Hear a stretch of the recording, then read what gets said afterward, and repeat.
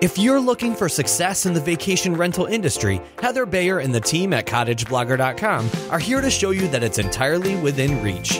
Welcome to Vacation Rental Success, the show that features interviews with industry experts, successful vacation rental owners, and more, all geared toward helping you make it happen. Here's your host, Heather Bayer.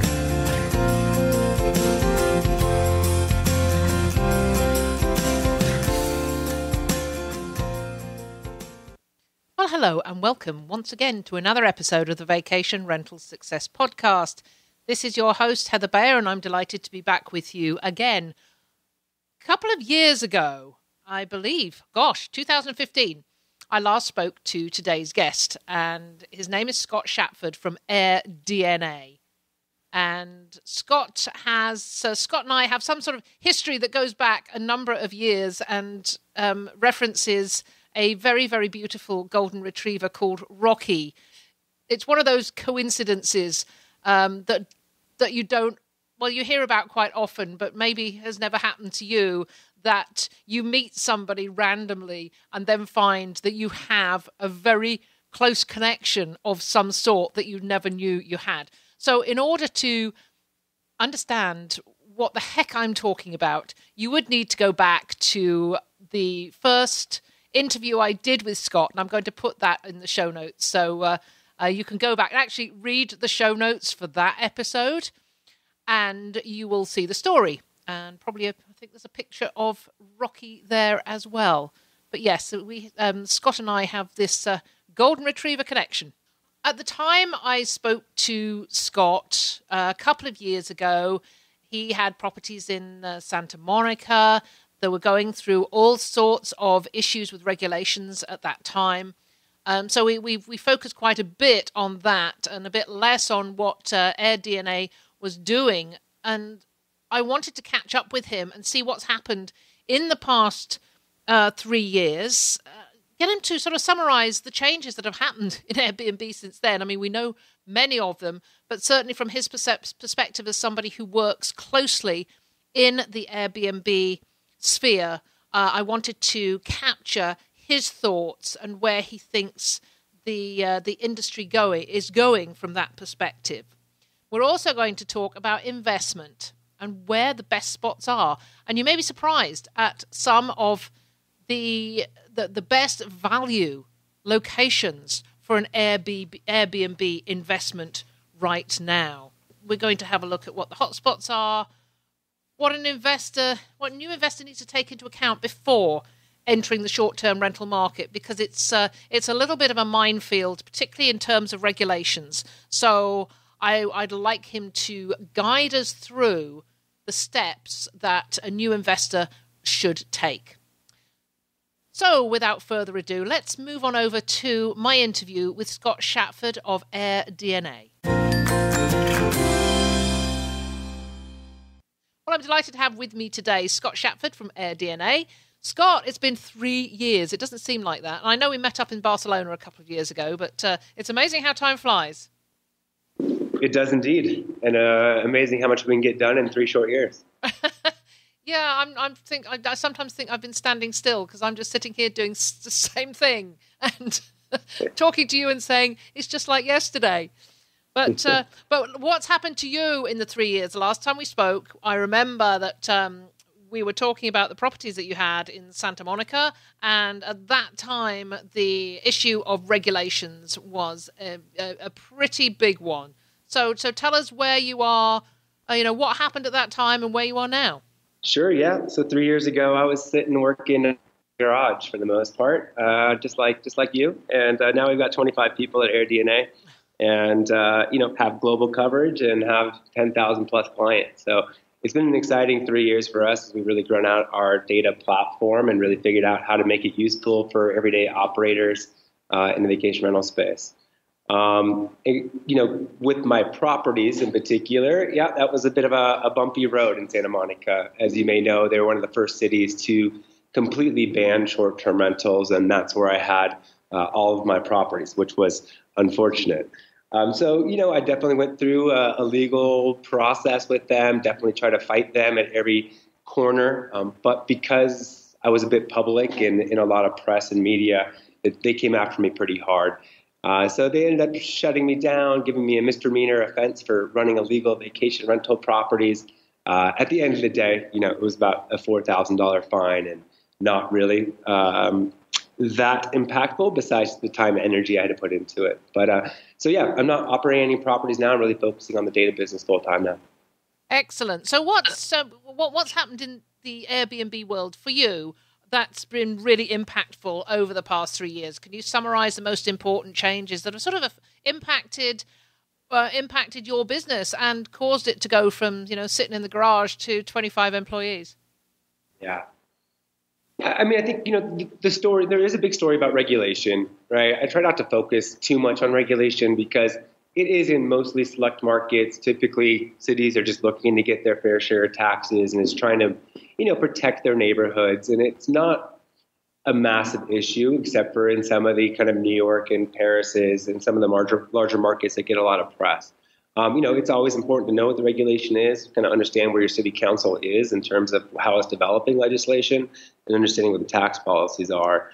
But I think there's a lot, the much more exciting story is around, the opportunity it's creating for entrepreneurs in this space and the amount of professional money that's entering into the market these days. I think that's the big story over the last 3 years, is that this institutional money is really seeing this as not just kind of a blip on the map, and Airbnb is, kind of created some new vacation rental supply. They see this as really the future of, how people are investing in real estate, how people want to travel, and how people really want to live moving forward. And so I think that, overall kind of big theme is, one of the exciting things that's really taken hold over the last few years. Yeah, it's interesting. I remember going to a VRMA conference, and probably about 8 years ago now, and they were talking about the vacation rental business going mainstream and coming into not quite adulthood, but sort of puberty, I guess. And there was a lot of discussion about where it was going, and that was just before Airbnb sort of appeared on the scene. And it seems like that movement of what has become from the vacation rental business, now known far more as the short-term rental industry, has become something that is just as appealing to investors now as other forms of property investment. Yeah, I mean, the numbers that people are raising right now for basically property management companies and companies that are kind of end-to-end property management, kind of acquiring the properties, leasing them long-term, and then operating them. I mean, there's 50 million here, 100 million there. I mean, these numbers were astronomical and unheard of a few years ago. So it is interesting that people are really seeing this as there's a lot of billion-dollar companies that are going to be made, here in this time period, and that was not the consensus, a few years ago. Yeah, is there still room for the individual investor? I mean, you're talking about major investment here, in terms of millions, but is this still a good business for the individual entrepreneur who wants to get in and to start investing in this type of property? Without a doubt. There's some things that these larger players cannot do or do well, right? Scaling vacation rentals is incredibly difficult, right? Because this is a lot about quality. It's a lot about personalization. It's a lot about experience. And, it's really hard to try to replicate that when you've got 1,000+ properties. And so the kind of the fine touches on design with communication, with really understanding your market, and when there's a lack of properties or a lack of supply, I mean, there's still a huge opportunity for the individual investor. And it's still dominated. Airbnb is dominated by the individual kind of host, right? It's still 60 to 70% dominated by the individual. So there's still a ton of opportunity there, and there always will be. Yeah, that's good to hear, because it would be a shame to see that type of market go towards the sort of the phrase I've heard used is hotelification.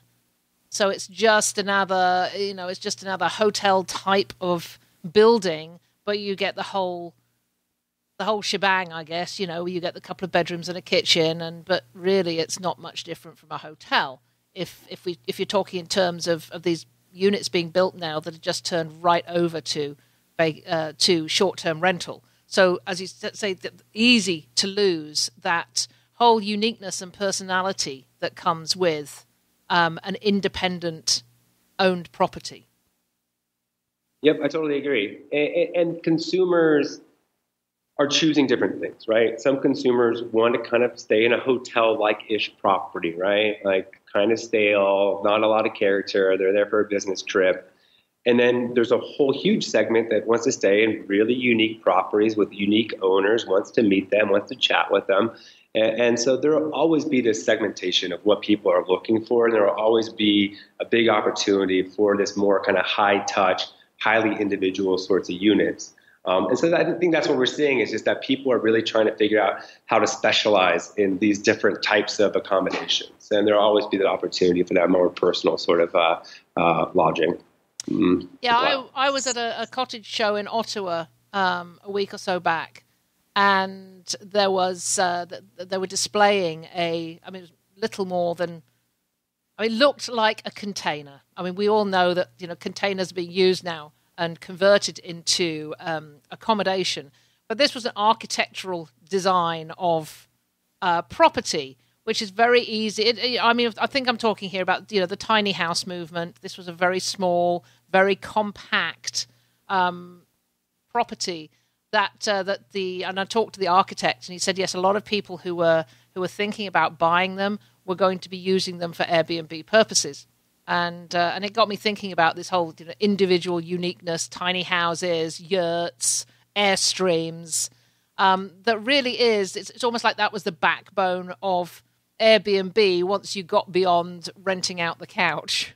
Yeah, it's evolved quickly since then, hasn't it? At last count, I saw 80 different property types that have been listed on Airbnb, and that is all of your yurts and mud huts and everything in between. So it is interesting as people are finding these opportunities.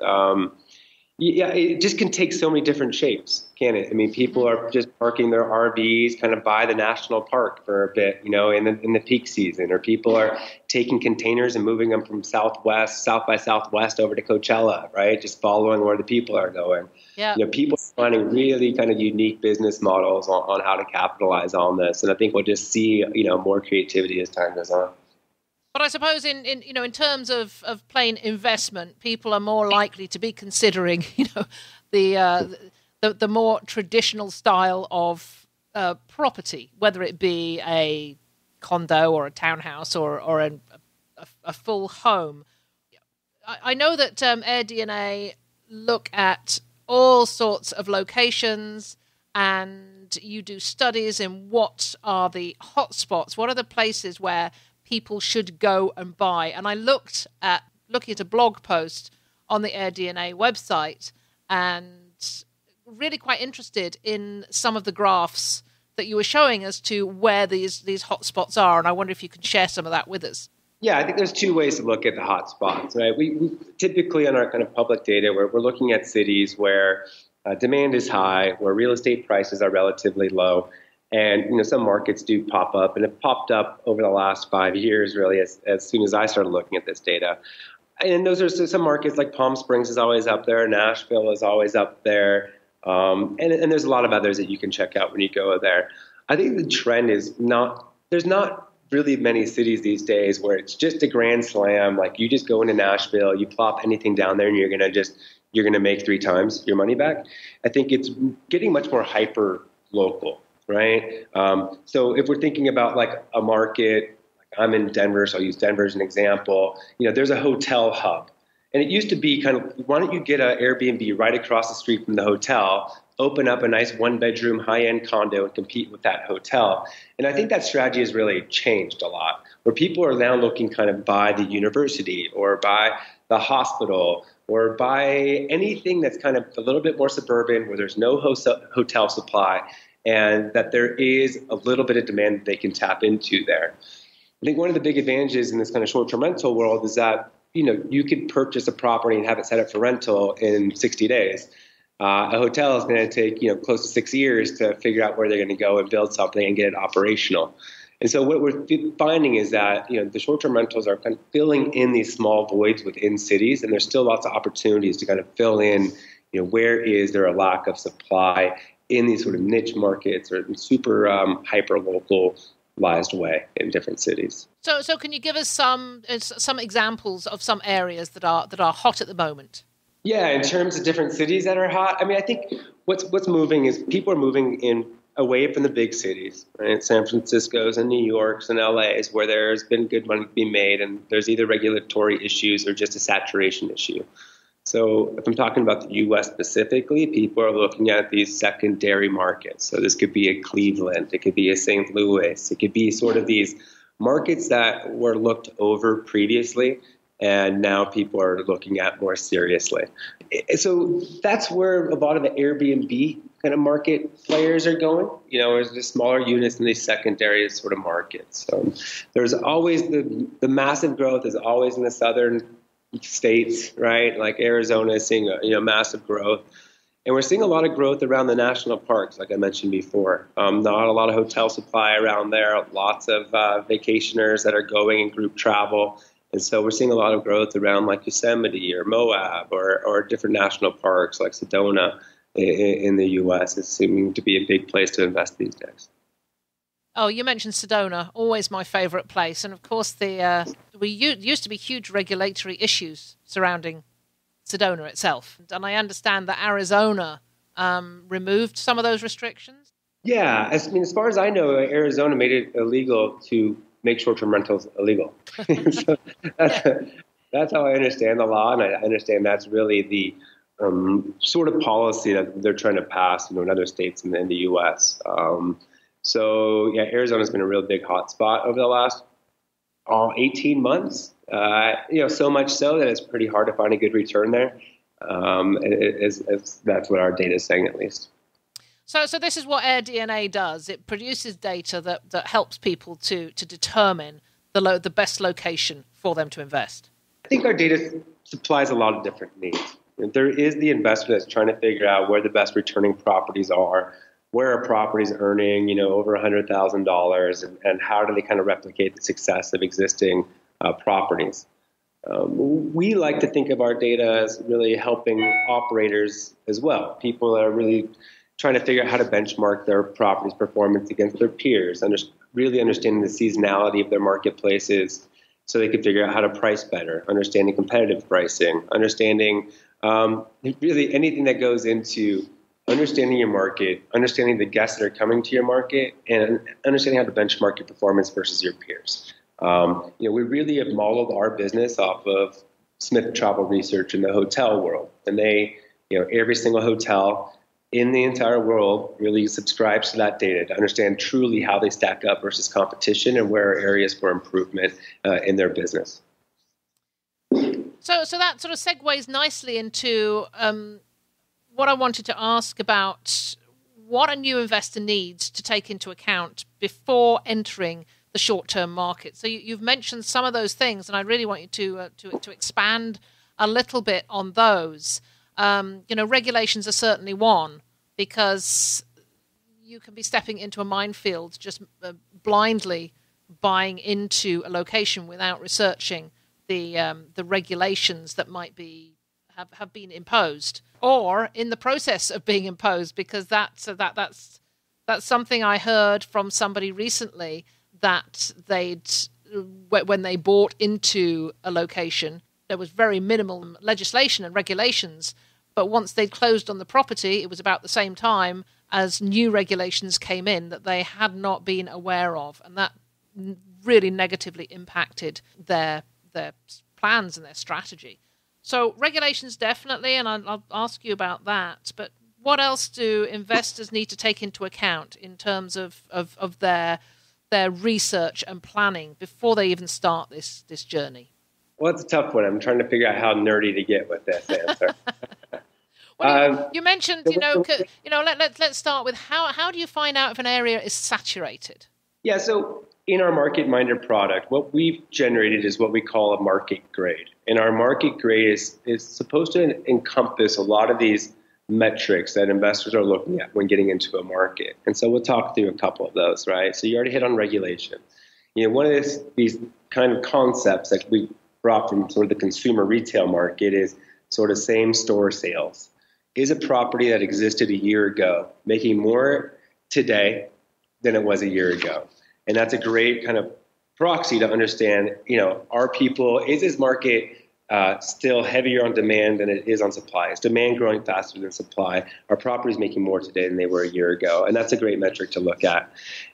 We look at just general occupancy throughout the year. We've noticed a lot of investors, they don't want to be in boom or bust markets. They don't want to be in ski towns where they might do great, but snow season was bad and now they lost all their money.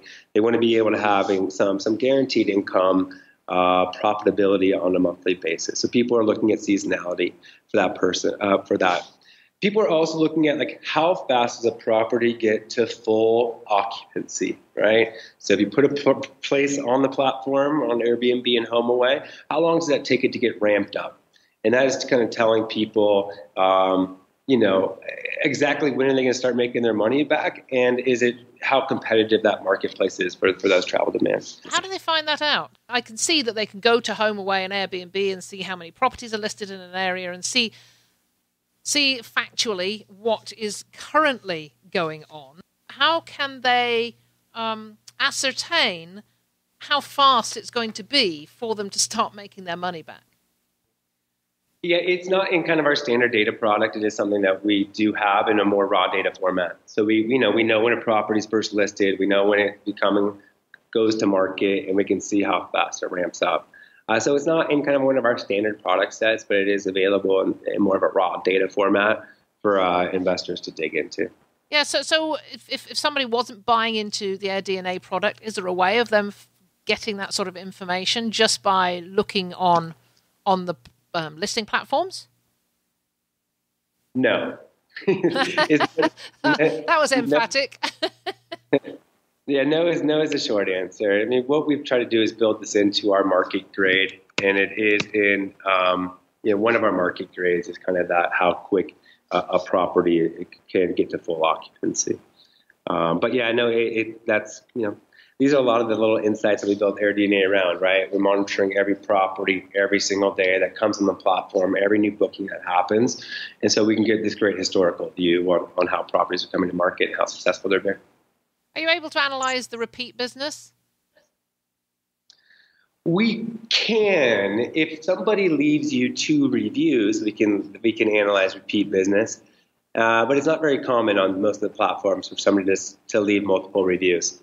But we do track, where people are traveling from or where they're traveling to by looking at all the reviews left on the platforms. So we can see, in Toronto, where people are traveling from at what times of the year. And this is helping people from a marketing perspective, figuring out where they should be advertising, if they're going to advertise in Google AdWords or other places. And we can see how much repeat business people are getting or make some good assumptions about it. But we don't have a ton of data on travelers and their sort of identities. As you can imagine, that's pretty sensitive these days. And so we try not to track too much information on the actual traveler experience. Yeah. I mean, I'm always very interested in the area of repeat rentals because certainly up in our market, and our market up here in cottage country, that repeat guests are sort of the holy grail. If you can get them to come back year after year after year, same week every year. I know a number of owners who haven't marketed for a long time because it's just the same people who come back year after year. Are there any? Do you know of any markets aside from that where this is a common occurrence? Nothing really comes to mind, actually. And my theory has always been that that's going to go away, right? As there's a proliferation of options and people are booking more last minute. People aren't booking 9 months or a year in advance. They're booking 3 days or 9 days in advance. And as there's more guarantees about the consistency of the places, I've always felt that will start to erode repeat business. So how have you seen that? Are you still seeing that is kind of the bread and butter of your market is repeat business, or is that on the decline? I think it is on the decline. It's on the same sort of decline as the whole summer rental. Do you remember when grandparents used to book a property for the entire summer, and they would go there for 8 or 10 weeks and invite all the grandchildren, and that just does not happen anymore. And that's 10 years ago that was quite commonplace. So, Mhm. so I do see that, and I do see people coming back to us as a rental agency year after year and saying now saying, well, we've gone to the same place for the last 10 years, but we're thinking of somewhere different this year. So I'm not sure if it's a trend for us as an agency to get worried about as yet, but certainly it's something I always advise owners is never rely on that market. Don't stop the marketing, because there will always come a gap that you're going to need to fill at some point in the future. If you haven't paid attention to your property for a few years, because people become complacent when they've got lots of repeat guests, and then they lose them. Then that's a tough job then to build that business back up again. Yeah, I hear you. I mean, I hear lots of talk in the space around how you're kind of retargeting your previous guests, getting your email campaigns together, making sure you're staying in touch with previous guests. And I don't have any real evidence on how successful that is, but I just think the market's moving away from that. I mean, obviously it's great if you can avoid paying fees and you can rely on those customers coming back to you. But like I said, people are looking for uniqueness. They're looking for something different. There's so many different options out there these days. And I just see that the market moving away from that going forward. But you have more evidence than I do to kind of dispel that or not. Yeah, and I guess it's the same in terms of some of the more traditional elements that some people are still clinging on to, which is, we only rent by the week and it's got to be Saturday. Yeah, that always boggles my mind when people are still, stuck in the old paradigm of vacation rentals. It's just not how people are thinking about these days, right? And so, we got to stay nimble and adjust with the times, because times are changing very quickly right now. So, in terms of what a new investor takes into account before entering the short-term rental market, so we mentioned regulations. Obviously, it's important to be cognizant of what's not only what is currently there, but what might be around the corner. Saturation. Seasonality. Is there anything else?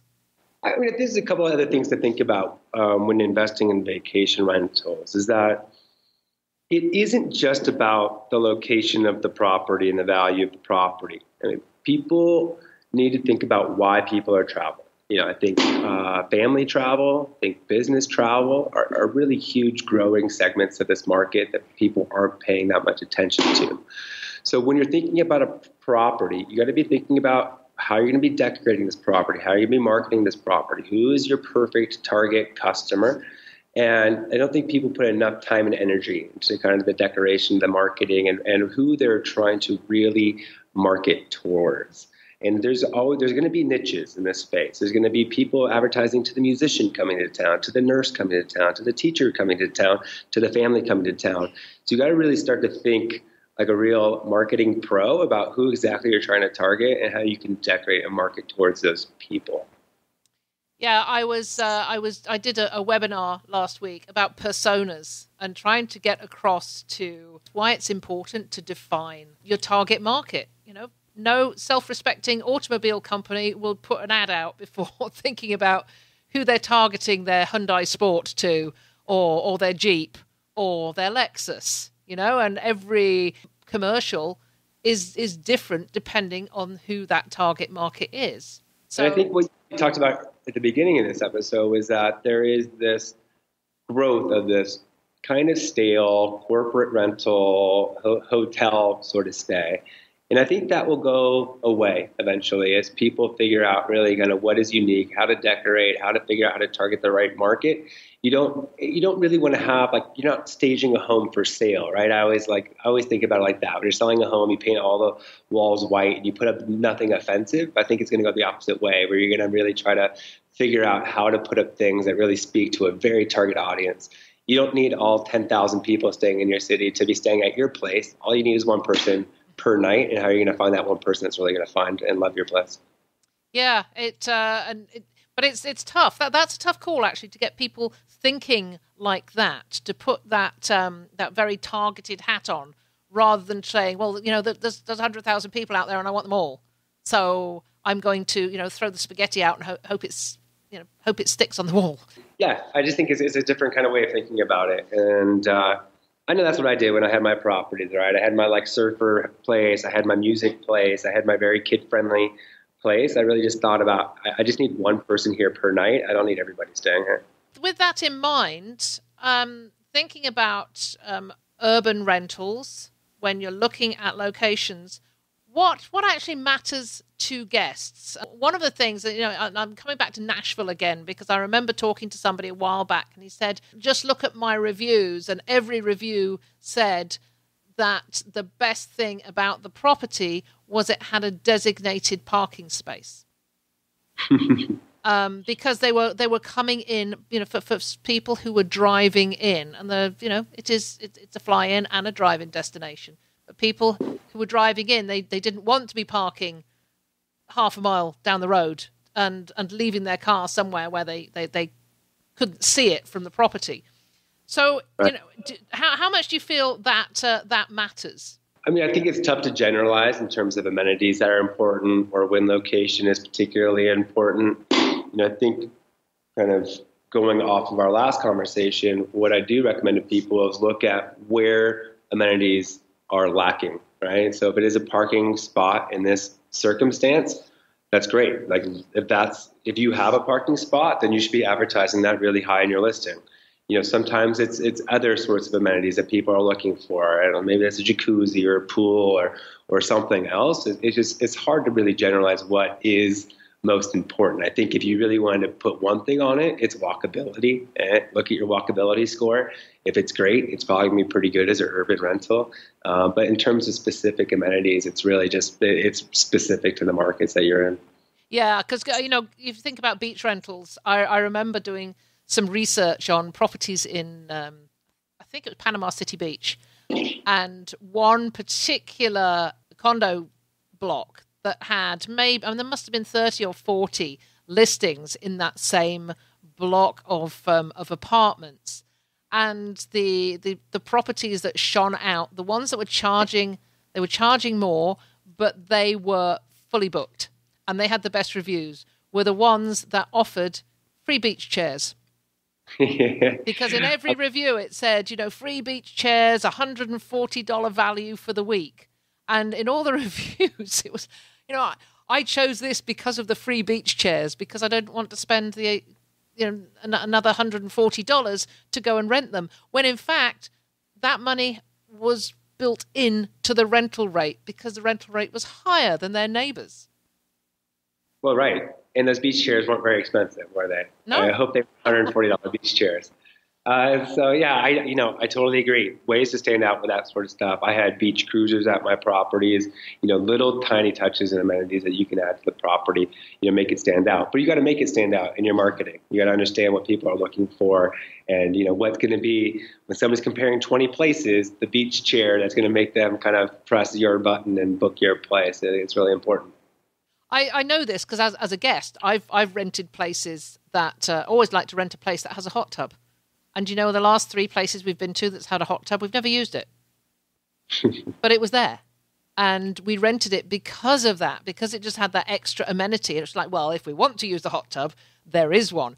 And in fact, that drove us to put hot tubs in all 6 properties that we've had.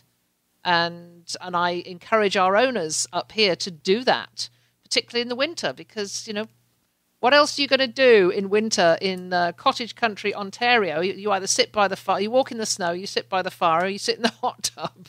It's funny, yeah, you mentioned hot tubs. I mean, I've talked to Airbnb a bit about how they, educate their host and how they can help hosts reinvest in their properties. And the example they always use is the hot tub. I mean, they are certain that hot tubs, especially in ski destinations, is just a no-brainer. Like it's, like 3 times the return in its first year. And it, they don't know why everybody isn't investing, $3,000 to $5,000 in a hot tub. So there's definitely investments like that pay dividends really quickly in this space. So I guess for investors in a new location, it's a matter of finding out, what is it in this location that is going to give me that competitive edge. Yeah, I mean, it sounds easy, but obviously it's a bit more complicated, right? There's only so many amenities listed on the platform. And you've got to, think about it. Yeah, if this is a ski town or a beach town or a lake town, or river, the canoes or the options, the floaty devices or whatever, just adding those little small touches go a long way. I want to go back to regulations now because it's gone absolutely nuts around here in the last few months. And I think, New Year came and all the municipalities and townships decided that this year was going to be the year that they sort of hit the ground running on regulations. And there's meetings in townships and in municipalities across the area over the next couple of months. And I know of people who've already made or who've already invested in cottage property up here who are all sitting on tenterhooks to see what's going to come up. But in the wider picture across the US, how are regulations in general impacting investment opportunities? Depends in what lens you're looking at it. Professional investors, surprisingly, love regulation.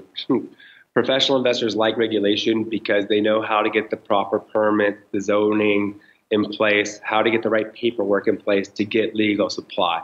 And so they know that when there's regulation, that not everybody is listing their back house or investing in a single property. And so it limits supply, which then makes them more money in the long term.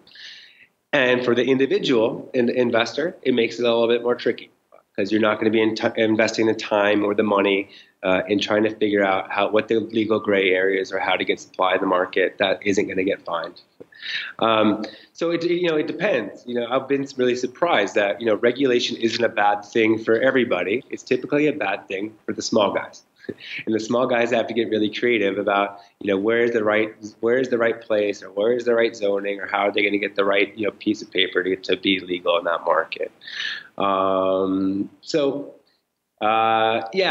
could go on and on about that. I mean, regulation is obviously very complex. There's a lot of people and there's a lot of powerful people that have the ears of these regulators, right? It's typically the hotel market, and it's typically, a misinformation campaign about, fears about safety or about the affordability of local housing. And I think these are all pretty unfounded arguments and can be proven to be unfounded from an actual analytical standpoint.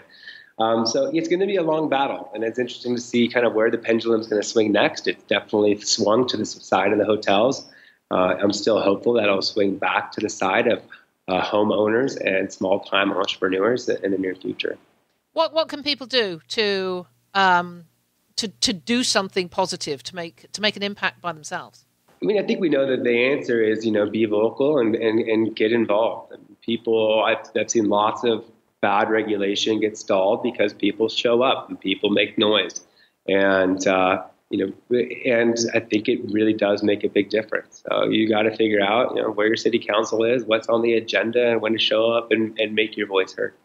Yeah, I remember seeing what was happening in Seattle a year or two back when Sea to Sky Rentals and Derek Eaton of Seattle Oasis Vacation Rentals got together and they built a very powerful lobbying voice just by getting together and pulling in other owners and getting together at the council meeting in force. And that apparently took the council aback the first time they did that, and they all arrived in their green T-shirts, all sat down in a big group, and Derek said to me, it's probably more people that had ever been in that council chamber for a long, long time. Of course, after that, they lost the element of surprise, but it did work. It did work. The power of groups getting together like that and appearing in support of the positive side and responsible renting and that sort of thing does seem to work, and it's far better than sitting back and just watching it happen and doing nothing. Right. I mean, we all have to do our part too. Just make sure we have nice properties that are, aren't the party houses, aren't causing problems, and that the neighbors aren't up in arms, right? Because one neighbor who gets scared about the strangers next door can make a lot of noise and is heard, right? So we always kind of do our part that we're doing the right thing, we're having the right types of guests, and we're monitoring the activity of our property as well.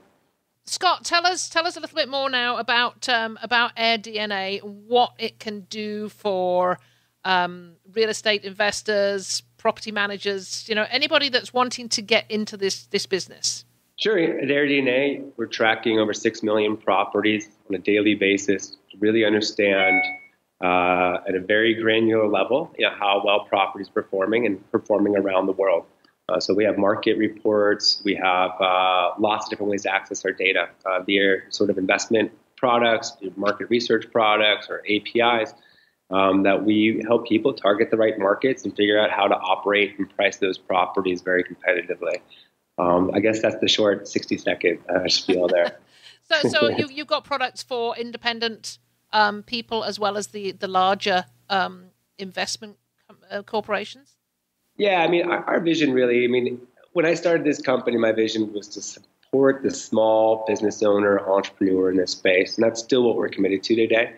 You can see our product, Market Minder. It's priced on average $30 a month, very affordable for kind of a smaller operator. And so we want to provide all of the insights we're providing to the Hiltons and Hyatts of the world to that individual operator. And we're focused on creating product sets that empower that individual vacation rental entrepreneur. Well, I'll be putting links to Airdna at the foot of the show notes. So, if you want to find out a little bit more, then definitely go to those show notes. And if you want to leave a comment on that, then I'll ask Scott to get back to you. It's one other point before I let you go, Scott. You wrote a blog post called "What is an Airbnb superhost status really worth?" And I found, this is just going off on a little bit of a tangent because I liked that post. It came in just as I saw it just about 10 minutes after my sister had called me, and she said, "I've just got my superhost status," and she was so excited. And I began to think. I was thinking then, well, what does that actually mean? And then I read your post.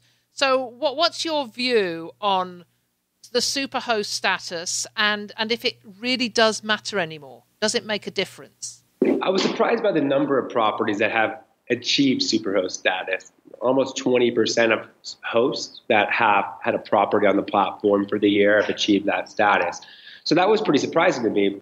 But more surprising was how much better those properties are actually performing. If we look at the occupancy rate alone, it's about 80% higher for superhosts around the world than non-superhosts. And typically, we saw that occupancy, during the lower time periods, during days, months of the year that were either low demand, or days of the week like Sunday through Wednesday, they're in lower demand. So we were really surprised to see. I thought it was sort of just kind of a badge of honor, and that maybe you get a few more clicks on your listing because you had that badge there. But it really is equating to significantly more revenue, more occupancy, and much more successful hosts on the platform. Yeah, well, thanks. Yeah, thanks for that. And I would encourage anybody listening to go and take, if you are starting out in Airbnb and thinking ahead to gaining the superhost status, definitely interesting to go and take a look at that blog post, because I know that when my sister started, she just has a small. Well, it's not quite an apartment. She has no cooking facilities, but it's in the basement of her home, so it's a very small operation. But she just started in January. And she does one-night bookings, which is something that's just unheard of in this market up here. And she has been just about solidly booked throughout the winter. And I found this a really, really interesting that she took this approach and she did the one-nighters, because I've always been thoroughly opposed to that, just because of the work involved. But secondly, that she achieved this superhost status so fast, and now she's able to she's now putting her prices up, and the demand is not stopping. I guess that superhost status does matter. So yeah, thanks for that. No, my pleasure. Yeah, we've been write a lot more kind of data-driven stuff. We have a lot of data at our fingertips, and we're always trying to figure out new article content that is really going to be helpful to the community. So always happy to get feedback on how we can use our data to make better decisions out there. Yeah, well, great. Scott, it's been an absolute pleasure, as ever, to talk with you. I hope we don't have to wait another 3 years. It's great talking to you too, Heather. Yep, hope we chat again soon. Yeah, thank you so much for joining. Well, many thanks to Scott Shatford of Airdna for that great insight into investing in Airbnb properties. I say Airbnb properties, but it's investing in any short-term rental home that you might then put onto Airbnb or maybe onto HomeAway or Booking.com.